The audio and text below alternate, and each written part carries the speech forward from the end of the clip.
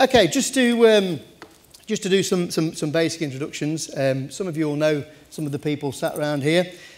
First, sort of starting off, Jason Merron, formerly head of online change and development at Sainsbury's. Jason joined Sainsbury's in January 2012 to lead the online development for food and non-food. Previously spending 5 years with Tesco.com. He also worked with Bain and Samsung. Sainsbury's, as you all probably know, is the second largest online grocer in the UK. And Jason's story doesn't really finish there, as he's also now transgressed into the world of real retailing and is now actually running 19 stores as part of the understanding the further part of the multi-platform strategy. We then have Michael, and of course everyone's sat in the wrong order for me, which is always good. Michael, Director of Logistics at Debenhams, 23 years experience, although you wouldn't think that looking at him. Predominantly centred on the fashion industry. Michael's experience covers all facets of logistics, operations, IT, business development, commercials, all in the last decade. And during Michael's career, he's worked with several blue-chip organisations, including NFC, Marks & Spencer's, DHL, and of course Debenhams. And a key part of Michael's career is that he's worked on both sides of the table. So he's worked from the 3PL side, but also as the customer side as well. So welcome, Michael. To my absolute here, Dessi Bell, founder of Zaggora and CEO. Might be worth Googling that and looking up. It's quite an interesting website. Zaggora are an active apparel company, launched only in July of 2011, so a young company. The company have celebrated an explosive success in the first few years, based on a very sound product offering, a very proven proposition, and certainly harnessing some of the latest online technology. They're now selling in 126 countries with a very enviable social media following of over 500,000, and they've sold over 700,000 products since the launch. So welcome to Dessi. And finally, and not last, Simon Finch, Deputy Director of Distribution at Harrods. Simon joined Harrods as a graduate trainee in 1995 and has been living the brand ever since. Simon's responsible for pre-retailing and distribution, also warehousing, fulfilment and delivery. So as you can see, we've got quite an experienced panel here to tackle this question. So for the next sort of 40 minutes, the key thing that we're going to be asking ourselves is how future innovations in home delivery will improve the customer experience and raise retailers above the pricing war. We will be having a Q&A session around about 10 minutes. However, if you have got a really burning question, and it might help us out at a sticky quiet time, then please do raise your hand. We have got people with microphones about, so if you do want to ask a question, then please feel free to do so. So we'll starting off really with Jason, if you'd like to start us off. Thank you. Is that working? Brilliant. I think the first point I'd make is that the rules of the game actually don't change, which is a strange thing to say when we're talking about innovation. But this is all about customers. And what customers want is they want to be listened to. They want you to understand what it is they need, to feel loved, and for you not to let them down. And that doesn't change, even when there's innovation. So that's kind of the starting point. But then actually, if you look at innovation, the speed of innovation is getting faster all the time.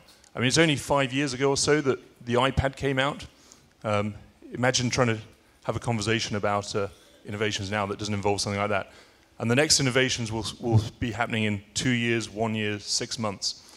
So we need to be able to move faster, and customers' expectations will change of what it is they want, but the basics of how we delight them will not change. So what I want to do is just very quickly make a couple of predictions, just to give you a sense of the moving target we're aiming at. So let's fast forward 10 years. Imagine we're getting together in 10 years. I've got a couple of predictions for you. And it's really around the last mile, where I think we're going to see some changes. So the first is that I don't think customers are going to have to be home when you deliver to them. So you can already buy an internet-controlled door lock from guys like Lockitron. You can buy an internet-enabled doorbell with a camera in it that you can answer with your app. You can get webcams now in your house, and future burglar alarms will probably use webcams rather than those funny sensors, so if your house is broken into, you'll be able to see who it was. Bring all that together, why wouldn't you let someone deliver your TV or your groceries actually into your house when you're not there? It may sound far-fetched right now. I'm willing to bet that will be here in 10 years' time. The second one is dynamic delivery. So right now we try and deliver to a customer's house or their place of work.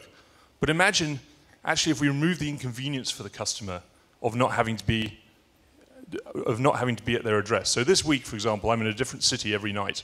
What I'd love is to be able to place my order and for the company who's making the delivery to actually figure out from my itinerary and from being able to track me from the app in my pocket, where am I going to be, and actually get that product to meet me. And I'm not talking the sort of the last minute that they'll chase me down the street.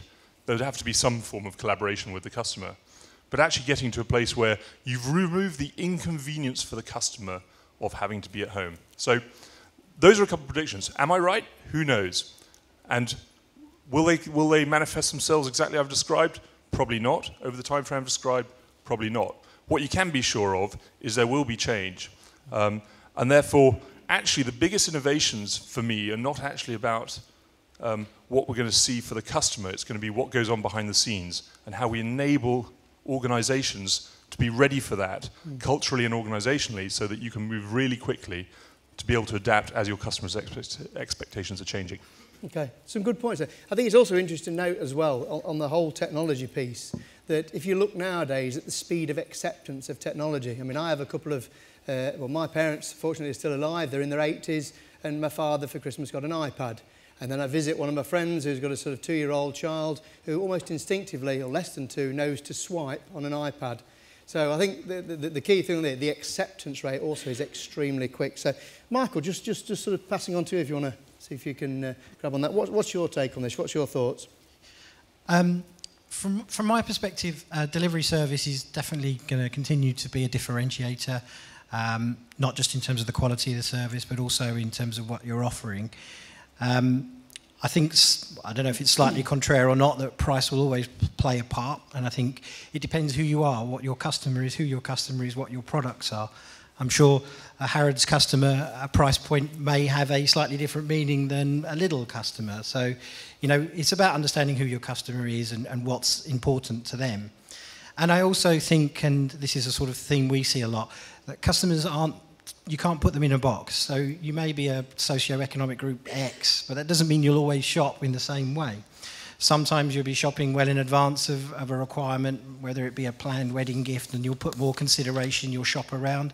Other times you'll be someone who's forgotten your wife's anniversary and you'll be requiring to shop with the next day delivery tomorrow, and the price is almost irrelevant.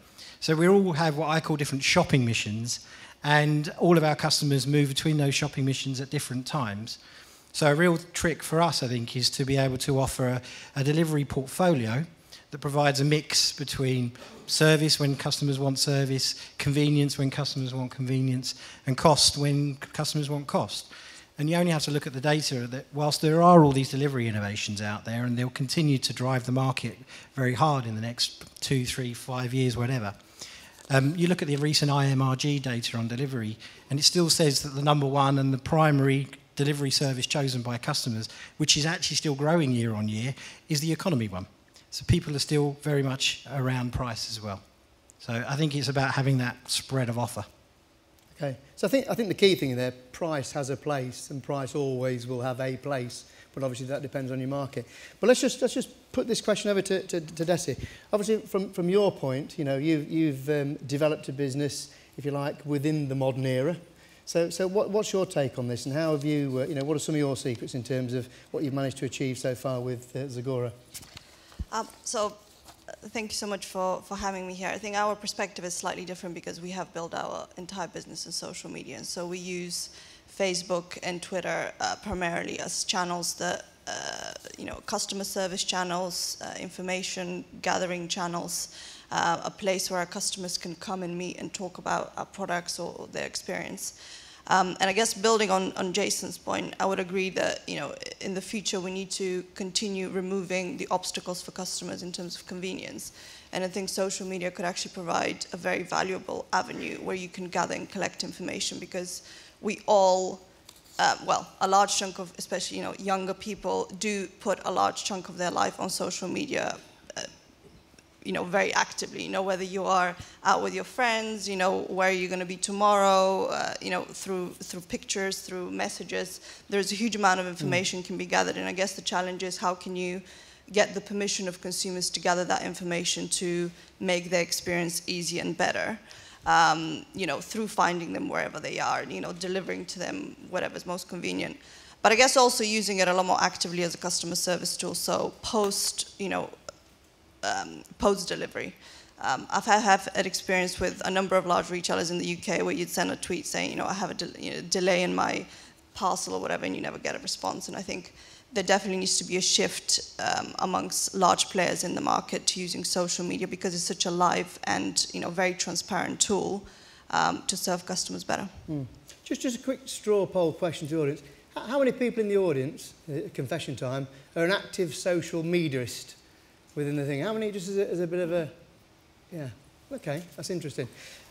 You did mention about, obviously, Facebook and Twitter as being the big one. And obviously, Facebook, you know, we've seen something that certainly has grown from being a nothing to being its own nation. Yep. It's bigger than some countries. What have been the real key things, how you've engaged Facebook? How have you really engaged the whole Facebook piece? You talked about, obviously, using it for collecting information as a customer service tool. But how have you actually engaged your business within the social media itself? Well, I think with social media, it's a double-edged sword. So on the one hand, it's a fantastic tool to collect information, but on the other hand, it obviously can expose weaknesses if you're not serving your customers right. And we have had experiences in the past where our service might have been suboptimal for whatever reason during busy periods, and you do get that on social media. But I think the key there is if a customer does come to you with a complaint, you know, you can very easily turn them into one of your biggest advocates because they've actually taken the time to complain. And our experience has been such that, you know, when we do pay attention to customers that are particularly, you know, unhappy, we do turn them into some of our biggest advocates. But, you know, Facebook is very much about giving people what they want. So social media channels tend to be the, you know, cheapest form of entertainment. So they're a great place to provide people with offers, you know, news, anything which is engaging, competitions, you know, so for us it's been very much about providing our customers with the right kind of content, listening to them, what they want, and really using that to kind of propel our business forward. Okay, that's great. Simon, could I just turn to you? And what are the Harrods customers' views on social media? Good morning. Before I talk about the Harrods views, I guess it's just to pick up on one of Dessi's points as well. The social media is absolutely key for us now. Our online business is only a small percentage of our overall business. It's less than 5% of our business is Harrods.com, our online business. Yet its importance is massive, and the reason for that partly is social media. When you do something wrong, when you have performance that is suboptimal, obviously something we try to avoid at all costs, you know about it straight away, and everybody knows about it straight away. And I think, you know, listening to sort of some of Jason's thoughts about how innovation will change in the future, I think we'll see innovation in social media as well, and how we interact today will be very different in the future, but it will remain that massively important channel. At Harrods, unsurprisingly, price isn't our biggest factor. It is important, you know, without wanting to cast aspersions at Sainsbury's or Debenhams. It's not a factor. We don't get into price bidding wars. It's not something we do.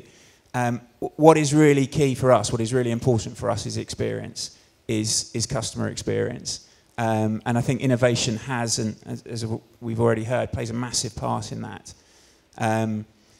When that experience is wrong, when we don't deliver what our customers expect, then it is a real problem for us. And our customers can have incredibly high expectations. Just to share a recent story with you, we had a wealthy customer, a yacht in Monaco.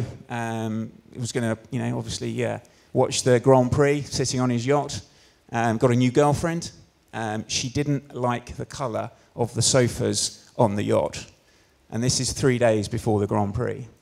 So that customer's expectations was that he could call us, we would have a sofa in stock, that we could get it from Knightsbridge to Monaco, and that we could match his girlfriend's colour. And the colour she wanted was a sort of aqua blue colour. So did we have a sofa in stock in that colour? No. We did have a sofa though, and we did have a relationship with a furnishing fabrics firm that can provide the colour. So to meet that customer's expectations, we sent that on a transit van to Monaco. and we had 2 upholsterers in the back. I probably shouldn't be saying this actually, but we had 2 upholsterers in the back of the van changing the fabric on that sofa. Now, would Debenhams do that? No. Would Harrods do that? It's not economic really to do that. But that, I suppose, the reason I make that point is just to underline the extent of our customer expectations. And so innovations can help us do that, can help us meet those expectations. But it is only a small part of that. When it goes wrong, though, when we can't meet those expectations, that's where we have to be proactive. And again, looking at innovations, looking at whether it's as simple as interactive texting to say it's coming, or whether it's looking at our routes and seeing that we've got a risk of missing that delivery. In Monaco, we had half an hour to spare before they closed the roads the day before for part of the practice. So really, really tight stuff. But we tracked that vehicle. We have a vehicle tracking system, and it told us that we were going to make that delivery. So when that customer contacts us, we can do that. So I think from a Harrods perspective, it's all about the experience. It's all about meeting those customers' expectations. And I think the innovations in delivery and what we get now are aspects of enabling us to do that, but they're not points of difference in themselves. It's just part of that experience. And when you're, sometimes you're using third-party carriers, obviously, to make deliveries, you need to ensure that experience carries through. And as those carriers begin to or continue to embrace those innovations, it aligns us much more in ensuring we can deliver what those customers want. Okay. Jason, can I just ask you, from a Sainsbury's perspective, in terms of the current technologies and the Facebooks and Twitters, what are your current real big usage areas? Are they the same as everybody else's? And what are the ones of the future that sort of Sainsbury's are looking towards? In terms of social media? Or? In terms of social media. So in terms of social media, we actively monitor all the feeds that our customers are using. And to Dessi's point, we try and make sure that we never get into a situation where a customer says something about Sainsbury's or has a concern which we don't address. And I think one of the really important things in here is the customers choose the channel that they're going to communicate with you in, not you. And so you absolutely have to be in a place where you know what your customers are saying about you, and that you respond to that. So at the moment, we very much use that as a proactive way of responding to customers' concerns. There are a whole raft of things that you can then go and do in the future, and I'm not talking about Sainsbury's here, but the types of innovations one might get into. So, for example, I read the other day about a bakery in Shoreditch who tweets when the croissants come out of the oven. Well, we have bakeries in every single one of our stores. Actually, if your local store, you're able to follow when the croissants are coming out, actually that's great for customers. I know that's not necessarily topical for delivery to home, but in terms of the ways you can use social media, there's a whole raft of things you can do, and you really just need to talk to your customers, understand what it is that they want, and innovate there, rather than just come up with lots of ideas. In terms of exactly what we're doing at Sainsbury's, it would obviously be inappropriate for Absolutely, me to talk about that. yeah. It's always worth a try, though, isn't it? I think the interesting thing that's sort of coming out from this particularly is the customer decision, as it used to be in terms of price and product and place and all the various P's that the marketing people have talked about. We seem to be adding this new T in now, this technology piece now. They will select the type of technology they wish to use. So I'd just sort of throw this one over to Michael. Michael, from your point of view, the technologies, what are the areas that you guys are focusing on, and what are the sort of thoughts for the future? Well, I mean, from a Debenhams perspective, I think we have some ground to catch up. So we probably aren't as far ahead in some respects as some of the other organisations represented here in looking at cutting edge and everything else, because we've got a lot of ground that we want to make up, which, it's a poor position to start with, but it's a great opportunity because we've got all the low-hanging fruit that everyone else has already taken in terms of increasing our spread of services and fulfilment channels and everything else, which we'll be playing into this year.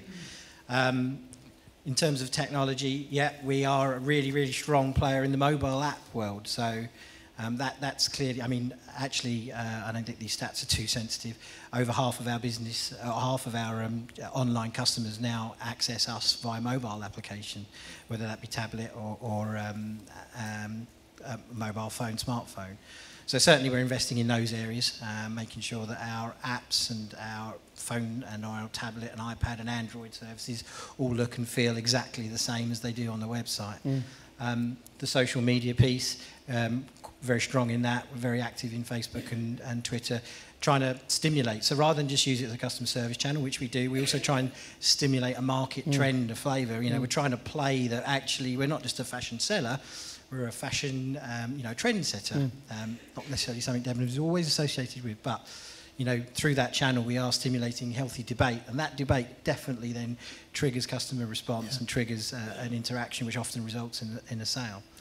So I think we're just playing in the heartland of the technology that's well established and is out in the mainstream, before we probably set our attention on then breaking some new ground and cutting some Dessi, can I ask you, in terms of, you talked about the importance of, excuse me, about monitoring the customer, you talked about the opportunities of turning a problem into a bit of a sort of show for the organisation, etc. What sort of monitoring activity and how do you actually keep abreast of all this? Because it's quite a feisty thing to follow. What sort of things can you tell us that you actually do to keep in touch with all of that?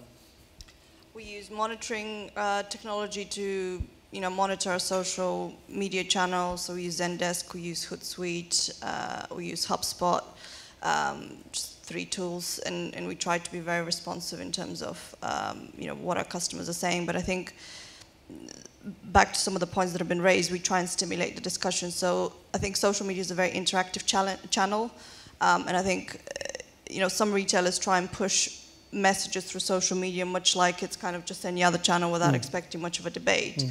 Whereas in social media, you have to engage the consumer. So whether that's, providing competition, whether it's asking people to give you their feedback, asking them what, color they want to see, what service they prefer to get. So it's all about stimulating the discussion and, I guess, setting a topic on a regular basis so that you can kind of steer the consumer view towards what will be most useful towards serving customers in the best way. Okay, brilliant. And finally, Simon, if I just turn to you, in terms of the new key technologies, what sort of new key technologies do you think we're going to be facing?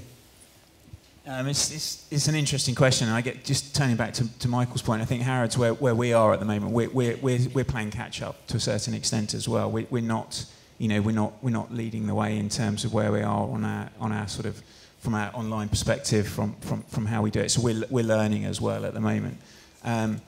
For me, it's the simple stuff that makes things easier, and it's giving customers the choice. So working with our partners that we use in terms of home delivery and just simple stuff, interactive texting. It's the simplest thing in the world, but we don't see that yet across the industry.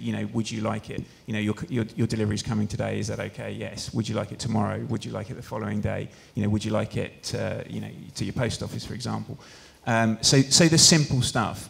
I don't think, and I think the theme from what everyone said, it's not the technology itself that impresses the customer or wows the customer. It's how you use that technology to deliver the experience that meets the expectation. And that expectation will be different. A Sainsbury's customer's expectation will be different to a Zaggora or to a Debenhams.